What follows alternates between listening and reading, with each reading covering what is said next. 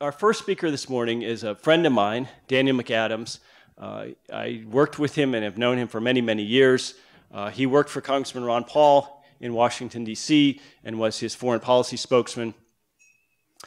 He now runs the Ron Paul Institute out of Lake Jackson, Texas, which is also where Ron and Carol reside. So he works with Ron on a daily basis, producing the Ron Paul Liberty Report, among other things, which all of you should follow on YouTube. It's really a great 15, 20, 30 minutes of your day, and you can catch up with them on the weekend. I can't recommend it highly enough. They don't only cover foreign policy, but they primarily do. So you can see Ron's thoughts and Daniel's thoughts on a daily basis. So please give a big round of applause to Mr. Daniel McAdams.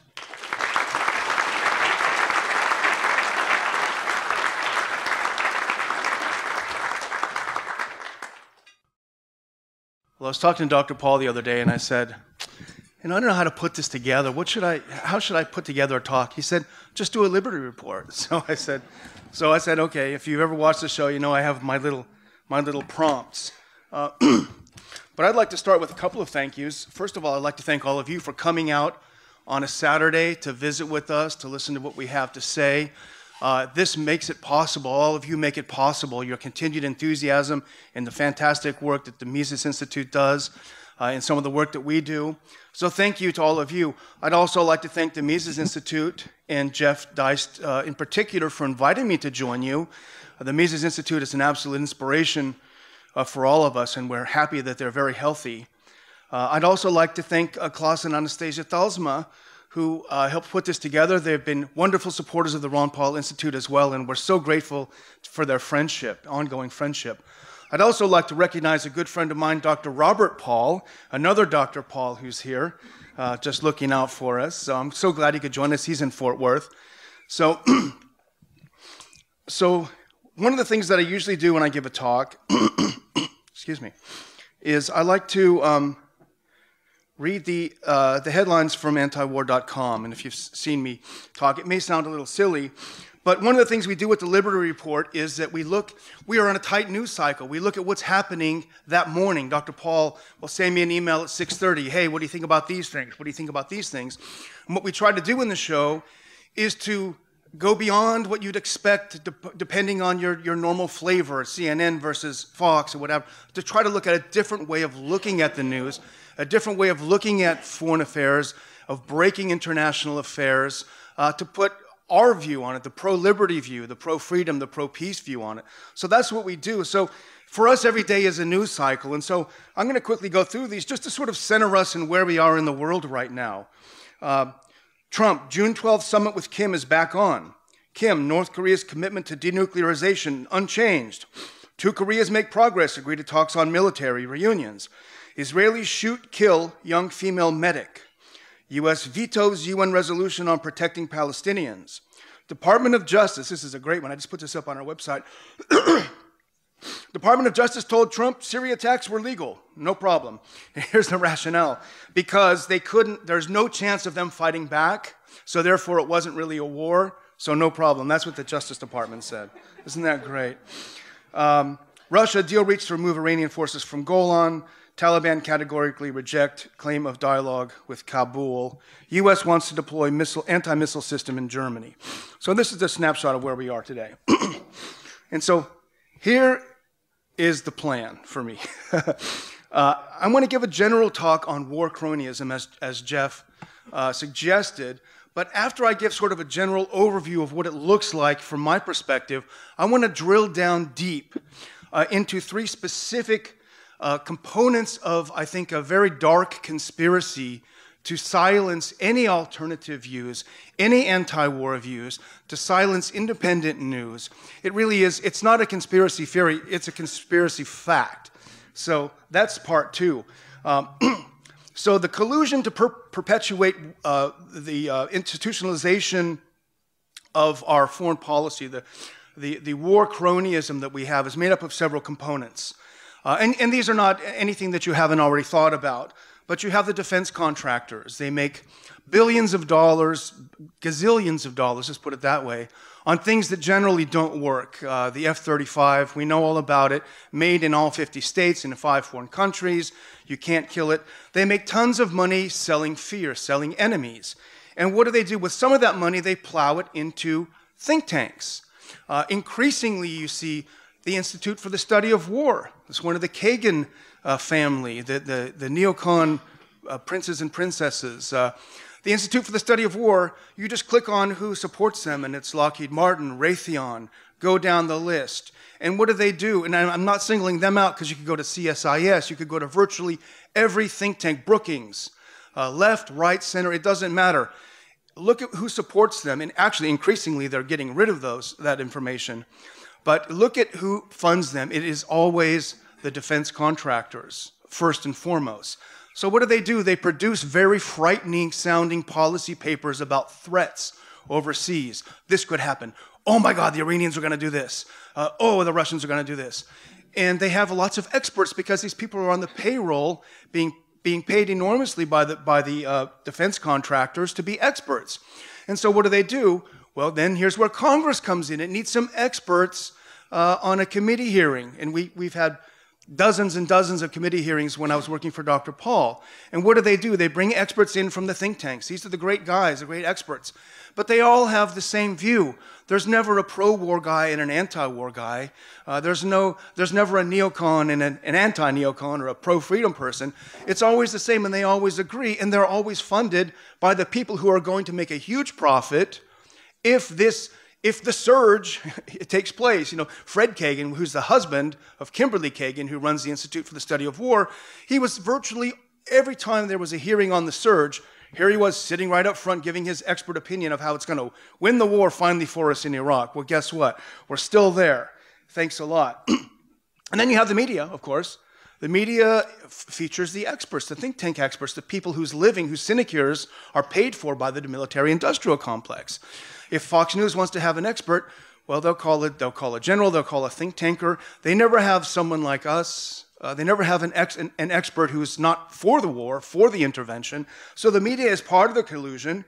Congress, I mentioned already, Congress is the one who looks to the think tanks. But also remember, when Congress members resign or lose an election, which is rare, or when they decide that they need to spend more time with their family, which is more common, they will look for lucrative jobs in lobbying, and they will become part of this system. They will work for one of the defense contractors. And as a little aside, Dr. Paul was known for his genteel and friendly attitude. I only saw him get angry once. And that was when he extended a congressional courtesy to a former chairman of the House International Relations Committee who wanted to come in and talk about a certain defense, I forget what, some defense gadget. And as a professional courtesy, Dr. Paul said, okay, I'll see you. So he came in and sat down. Well, Ron, we got to do this. We got to buy this. We got to do this. And I could see his face that something was happening. And it's the only time I've ever seen him kick someone out of his office. But it was, so this is what they do, and they make a lot of money doing it.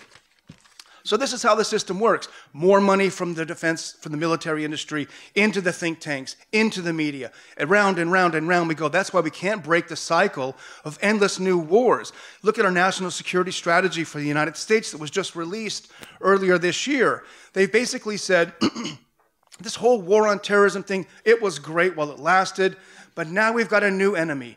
It's Russia and China. We got to go back to this one. So forget all this stuff, forget all this money we've spent. We've got to find someone else. And this is how it works. So that's the system in a nutshell. But now I want to drill down as much as I can in the time that I have. Because I think this media hold, the hold of the media, this whole sort of circle is fracturing a little bit. I sense weakness. And a lot of that weakness comes from the independent media. It comes from bloggers. It comes from social media. It comes from experts who are not featured on Fox News and MSNBC, etc., but nevertheless learn a lot about these things. And they're challenging the narrative, and that's become dangerous for the mainstream. And how do they challenge it? Well, let's look for an example. Look at the recent chemical attack in Douma in Syria. Well, it was very, very shortly after the U.S. claimed, and we're 100% sure that Assad did it, that you had some independent voices that were doing research and debunking it right away. And in fact, you had a young fellow from a conservative network who went over there to the place where the attack supposedly took place, and he interviewed all the people that were there. They said, we had no idea. There was no attack. So this independent alternative media is debunking things as fast as they're coming around. The Skripal case is another example. I don't need to go into it because you hear it's just a miraculous resurrection of the Skripals. They had the most deadly substance known in the universe. You know, even if you look at it, you die in 3 seconds. Yet somehow they survived. They went and had a long boozy lunch and et cetera, et cetera. Then they passed out on a bench. And now they're fine. In fact, she looks better than ever. But this was been debunked. There was a little blog called the Blog Meyer, and we featured some of their things on our website. He's an independent guy who lives in Salisbury, a very intelligent guy, and he simply debunked the logic of it. So this is the danger. And because of this danger, I think the danger to the narrative, there's a concerted effort by governments, media, defense contractors to push back against this independent media. So that is the real danger. What you have to do is you have to set up a kind of scenario where if you disagree with the pro-interventionist mindset, if you disagree that we need to have more wars, if you disagree that, no, actually we're always been at war with East Asia, you know, we're always been at war with Russia. If you disagree with this, not only do you just have an opinion that can be debunked or that can be debated, no, you are a bad person. And not only are you a bad person, you are in the service of a foreign government. Therefore, you are a traitor. So this is how you silence, and this is what they're doing. So I want to look at three examples of this. And the first, you probably remember, I think this is sort of how it dawned. And this came from the ferment of the surprise Trump election. It left the mainstream narrative in crisis, I think, because of the things that Donald Trump as a candidate was saying were very threatening to the status quo, to the deep state, if you want to call it that. They were threatening, and I think you all follow this. I don't need to tell you everything that's happened, but I think they were in a panic. And so let's just dial back to November 24th, 2016. The election had just happened. There was a front page story on the Washington Post. Front page, the paper of record of Washington. And it was an article called, here was the title, Russian Propaganda Effort Helped Spread Fake News During Election, experts say. You probably remember the piece. It was fascinating because it used this organization that is completely anonymous. We have no idea. We know now who they are. We have a very good idea. Completely anonymous. We have no idea what their methodology is, how they came to these conclusions, prop or not. They were going to purport to tell us whether a website is propaganda or not, or whether it's in the service of a foreign government or not. So they listed 200 websites that are, quote, routine peddlers of Russian propaganda during the election season. Now, that sounds pretty bad. 200 websites that were regularly broadcasting Russian propaganda. But then you look at the sites, the Drudge Report, Zero Hedge. A lot of us are interested in financial information. We look at Zero Hedge all the time. Lou Rockwell, the Ron Paul Institute, Consortium News. All of these alternative sites that were challenging these narratives are all of a sudden linked on the front page of the Washington Post as agents of a foreign power, not just bad guys with bad ideas or old isolationists, whatever, really bad guys. And this is some of the things I'd like to read, a couple of quotes from it, because it really is worth going back and looking at this. Here's what Timberg said. He's their tech editor who wrote the piece. Some players in this online echo chamber were knowingly part of the propaganda campaign, while others were useful idiots. So there's no other option. Either you knowingly did it or you're just useful idiots. Our view was not legitimate. Our view that we need to get along better with Russia, we need to stop having wars in the Middle East, it wasn't legitimate. We were in the service of a foreign power, wittingly or unwittingly. Either you're a traitor or you're just too stupid to know. So here's what the criteria was to determine that we were all secretly Russian agents. We used buzzy, quote, buzzy content to attract readers. Okay, that's called, we need to get people to read our stuff. You have a headline that attracts attention. And the other one was, their work tracts with popular conspiracy theories about how secret forces dictate world events. Okay, we know what that means, the deep state. And this is my old friend from Capitol Hill, Mike Lofgren, is the first proponent of this idea of a permanent state. And he knew about it because he lived it. He worked on the Senate side, he worked on the House side. He lived it and I lived it. I knew the people that were there forever, that wrote the legislation, no matter who was elected.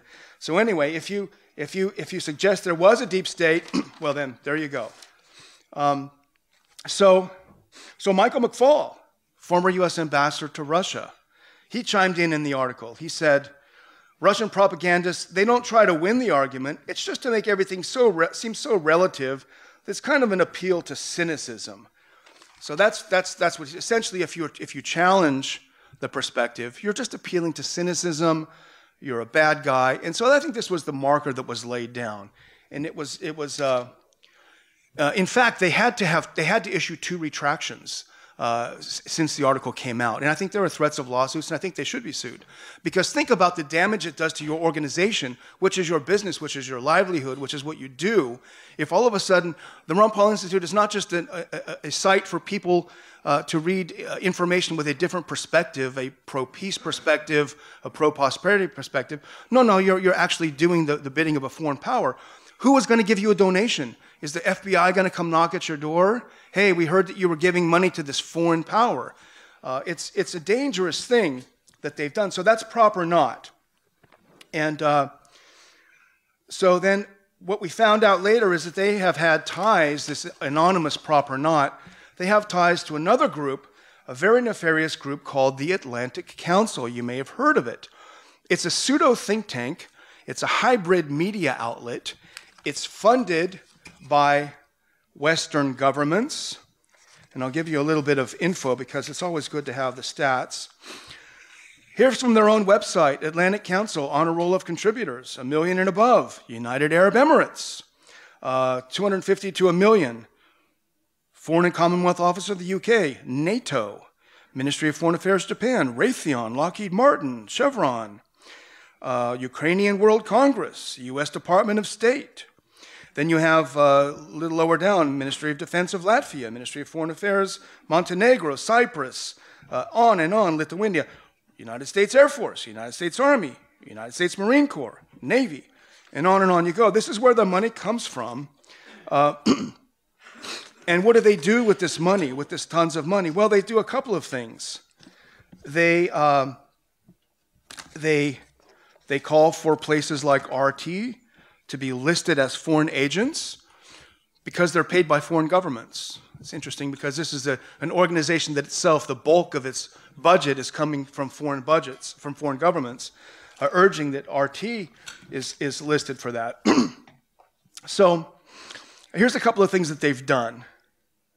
They did an article recently in May. We need NATO to fight the information war. They were worried. This is an article they put out. They said they're worried that if Russia invades the UK, people are not going to be enthusiastic because they're reading too much Russian propaganda. So they'll just sort of lay back and let it happen. This is one of their arguments. RST should be forced to register. Hold all social media accountable. Here's a great piece they did. How to hold Facebook and Google responsible for fake news. Written by a fellow called Jakub Janda. I think he's a Slovak. He found a much better gig because he used to be a homosexual pornography actor. So he's now in NATO's payroll. But here's what he wrote. Online platforms have become the world's most important editors-in-chief. 51% of online news, people access news through online social media, allowing these platforms to curate their news intake through personalized algorithms. So this is a bad thing to him. For us, it's a great thing. We personalize our news. We personalize what we get to read and what we get to watch. And he says these platforms have simultaneously gained economic leverage. Google and Facebook controlled 3/4 of the advertising budget, responsible for 90% of the growth. Traditional media companies are struggling to define a new business model amid lower advertising revenues and declining readership. Well, I wonder why, right? This has negative consequences for the quality and independence of media. Here we're getting to the point and can accelerate the spread of inaccurate, low-quality news, disinformation, and hate speech.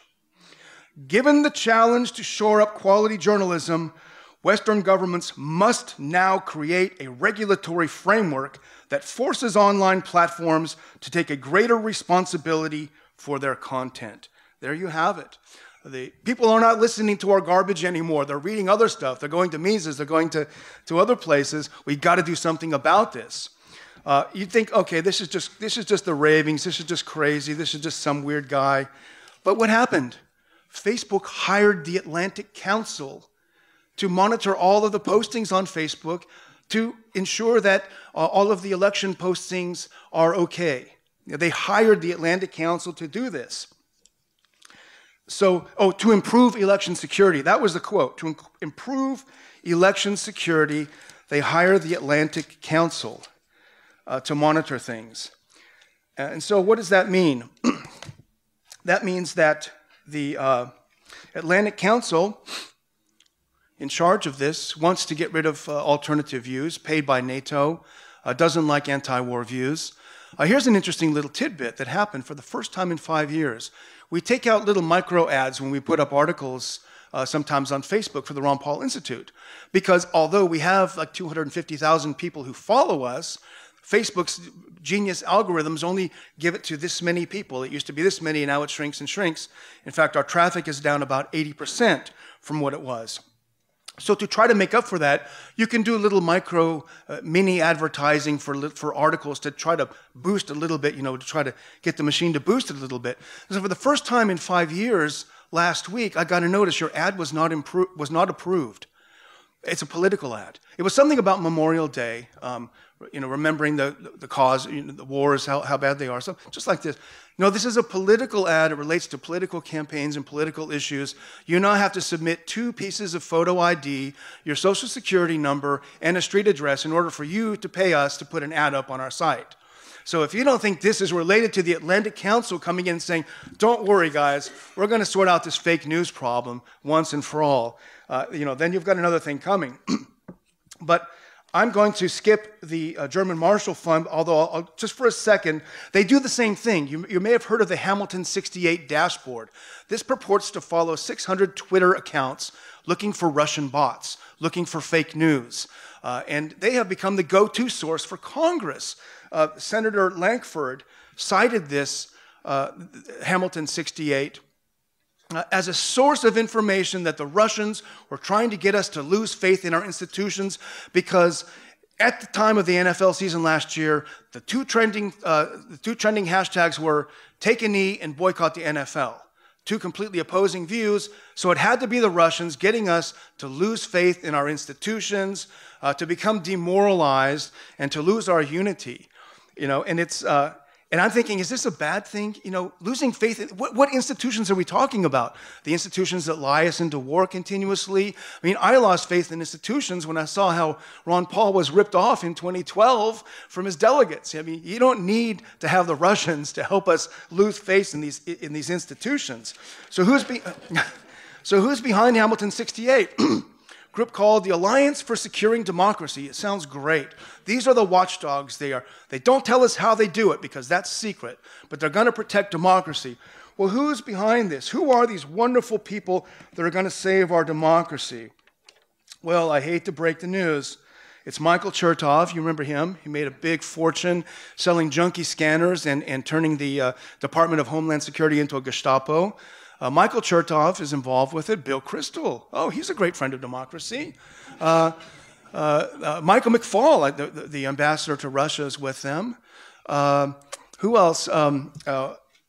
What's his name now?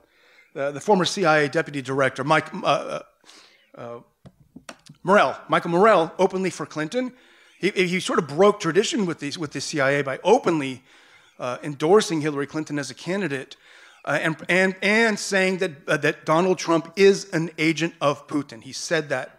So these are the guys who are going to go through all of our social media, all the things that we produce, and decide whether it's fake news or not.